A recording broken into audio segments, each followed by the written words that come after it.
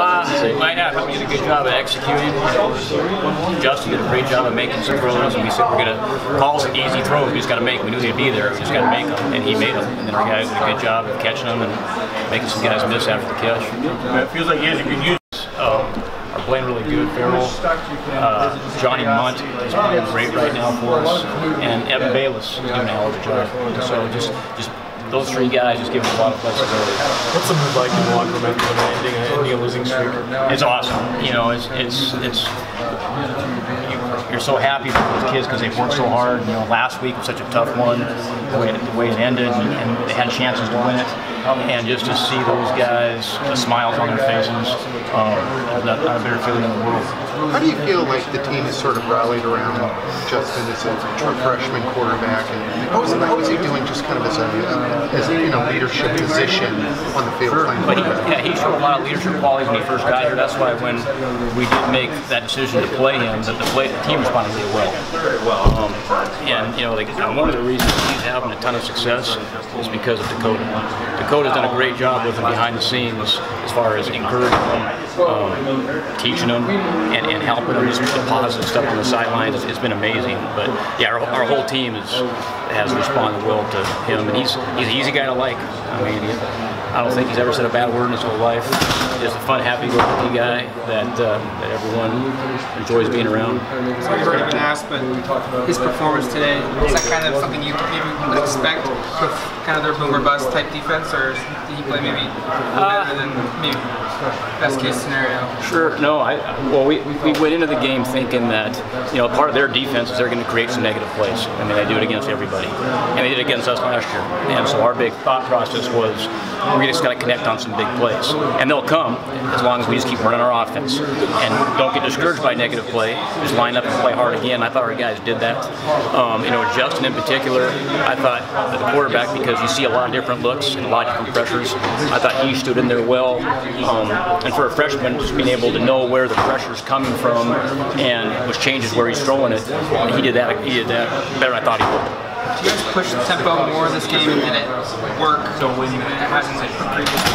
It seems like you guys were quicker. Yeah, I thought so. That's a big credit to him too. The quarterback and the center, along with the receivers getting lined up, those are the big drivers in the tempo. And I thought all those guys did a good job. And he's really embraced the tempo ever since he's got here. Do you feel like tight ends were going to be this big as well in the game plan, or is that kind of just a situational thing? Kind of a situational thing, And I love what our tight ends bring to the table because we can run our whole passing game, but it gives us a lot more in the run game we can do with those guys. And they're doing a good job. Matt, the last couple of weeks, as things have been bad for you guys, there's been a lot of talk about if Mark will lose his job. I know you guys want to block all that out, but you don't live under rocks. Sure. How do you make sure that the kids are not losing confidence more than anything? They're so young, like none of you guys have really been through this before. Sure. Well, it really goes to, folks getting better every day.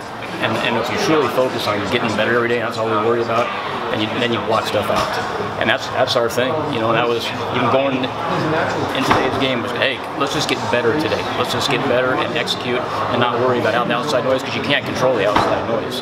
All you can control is yourself, and our kids are really bought into that. How do you think, as coaches, with two new coordinators, and Mark is still a really young head coach, you guys are giving all the players pep talks. Who's giving you guys pep talks in this situation? Well, Coach Helfert does a good job, as a head coach, as far as being supportive, being very encouraging, and always having your assistant coach back. He's not a better guy.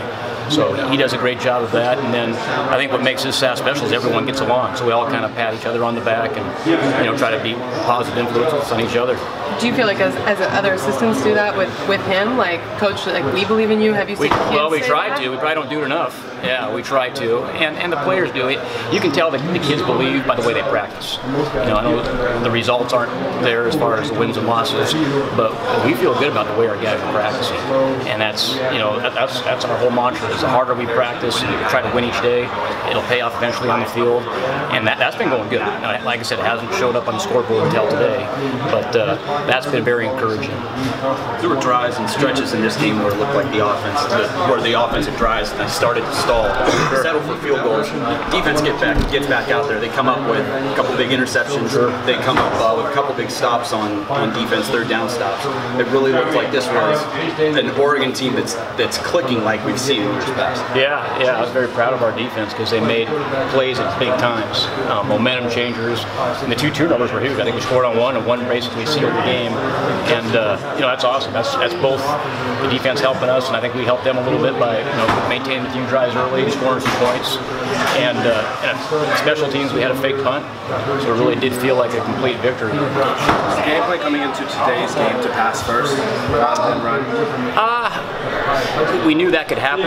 We kind of wanted to see what they were going to do because we didn't know. We wanted to be balanced, and based on what they were doing, I felt that we could throw the ball. And so our quarterback did a good job of executing it, and that's kind of what happened. Sorry, Coach, you kind of talked about it a little bit, but specifically, how does the defense forcing turnovers help the offense? And the first time they forced a turnover since the Colorado game, how does that help your offense specifically? Oh, it's a huge momentum deal. It's a field position, it's an emotional thing, and it's a big stop.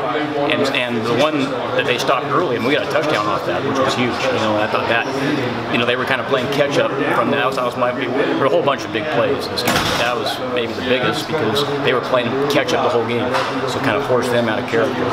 And so when a team creates a turnover, it's huge. And conversely, that's what we always talk about as an offense. Hey, we're not going to turn the ball over. Now we had a big one today, which almost hurt us, but that's something that we've been decent at. We talk about all the time. A team that usually wins a turnover battle wins a football game. His performance, what's he doing? It seems like he's getting better and better as the season goes on. What's he getting better at? Just he's getting better at everything. Just his attitude.